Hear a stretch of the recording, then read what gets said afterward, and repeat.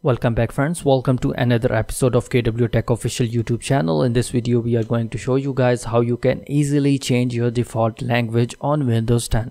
So let's get started.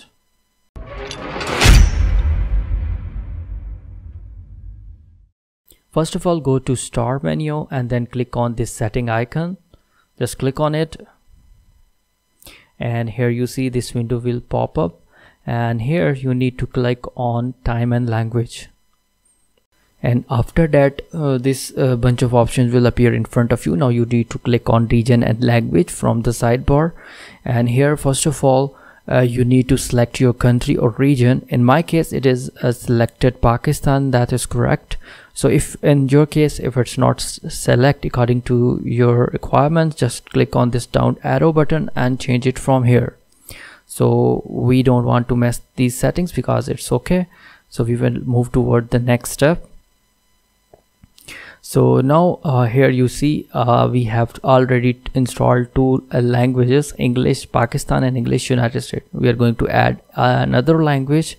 Just click on add a language, and after that here you see a lot of languages over there, and you simply find your language, the desired file, the desired language that you wish to add, or you can simply search over there. We are going to find Urdu, so we just type URDU Urdu, and here you see it's a search. Just click on it, Urdu, and here you see it has two types, one from India and one for Pakistan.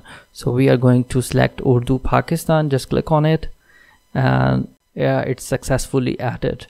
Now here you see, just click on you see the languages installed on our Windows 10. Just click on it and go to options, and here you see keyboard is already added. So in this way you can easily change your default language. So just click on it and click on set as default if you want to use that language as your default language. But in my case I don't want to set as default. I just want to add the keyboard, Urdu keyboard, on my PC.